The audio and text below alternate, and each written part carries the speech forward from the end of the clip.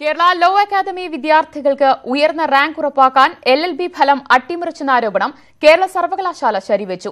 സ്വകാര്യ കോളേജായ law academy വിദ്യാർത്ഥികൾക്ക് വേണ്ടി തിരുവനന്തപുരം ഗവൺമെന്റ് ലോ കോളേജിലെ വിദ്യാർത്ഥികളെ അധ്യാപകർ മനഃപൂർവ്വം തോൽപ്പിച്ചെന്നാണ് കണ്ടെത്തൽ. 2016 LLB പരീക്ഷാ മൂല്യനിർണ്ണയത്തിൽ ഗുരുതര ക്രമക്കേട് നടന്നെന്ന ആരോപണമാണ് സർവകലാശാല സിൻഡിക്കേറ്റ് ശരിവച്ചത്.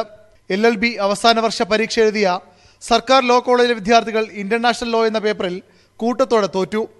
മുൻ പരീക്ഷകൾക്ക് മികച്ച മാർക്ക് നേടിയവരും റാങ്ക് പ്രതീക്ഷിച്ചവരുമാണ് തോറ്റത്. സംശയം തോന്നിയ വിദ്യാർത്ഥികൾ പുനർമൂല്യനിർണ്ണയത്തിന് അപേക്ഷിച്ചു. ഷെർലി രാജൻ എന്ന വിദ്യാർത്ഥിനി ഹൈക്കോടതിയും സമീപിച്ചു. പുനർമൂല്യനിർണ്ണയത്തിന് ഹൈക്കോടതി സർവകലാശാലയ്ക്ക് നിർദ്ദേശം നൽകിയെങ്കിലും അന്നത്തെ വൈസ് ചാൻസലർ PK രാധാകൃഷ്ണൻ അത് തടഞ്ഞു.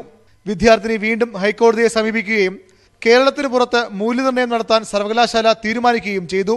ഗുജറാത്ത് സർവകലാശാലയിൽ നടത്തിയ മൂല്യനിർണ്ണയത്തിൽ നേരത്തെ 26 മാർക്ക് മാത്രം ലഭിച്ച ഷേർലി രാജന്റെ മാർക്ക് 54 ഉയർന്നു. തുടർന്നാണ് പുനർമൂല്യനിർണ്ണയത്തിൽ ലഭിച്ച മാർക്ക് 12 വിദ്യാർത്ഥികൾക്കും നൽകാൻ ഇന്നലെ ചേർന്ന സിൻഡിക്കേറ്റ് യോഗം തീരുമാനിച്ചത്. ആദ്യം മൂല്യനിർണ്ണയം നടത്തിയ അധ്യാപകൻ പേരൂർക്കട ലോ അക്കാദമി ലോ കോളേജിലെ പൂർവ്വ വിദ്യാർത്ഥിയാണെന്നാണ് ആരോപണം. പുനർമൂല്യനിർണ്ണയം നടത്തിയ തൃശൂരിലെ അധ്യാപകൻ ഇദ്ദേഹത്തിന്റെ അടുത്ത സുഹൃത്തും. ലോ അക്കാദമിയിലെ വിദ്യാർത്ഥികൾക്ക് ഉന്നത മാർക്കും റാങ്കും ലഭിക്കാൻ വർഷങ്ങളായി ഇത്തരം തട്ടിപ്പുകൾ നടത്തുന്നതായും ആരോപണമുണ്ട്. ഈ കോളേജിനെ കൂടുതൽ റാങ്ക് ലഭിക്കുന്നതിന് വേണ്ടി അവരുടെ കുട്ടികളെ ബോധപൂർവ്വം പരാജയപ്പെടുത്തുന്നത് മനസ്സിലായി. ആദ്യം മൂല്യനിർണ്ണയം നടത്തിയ 2 അധ്യാപകർക്കെതിരെ സർവകലാശാല നടപടിയെടുക്കും. LLB പരീക്ഷകളുടെ പുനർമൂല്യനിർണ്ണയം ഇനി സംസ്ഥാനത്തിന് പുറത്തു നടത്താനും തീരുമാനമുണ്ട്. ന്യൂസ് 18 തിരുവനന്തപുരം.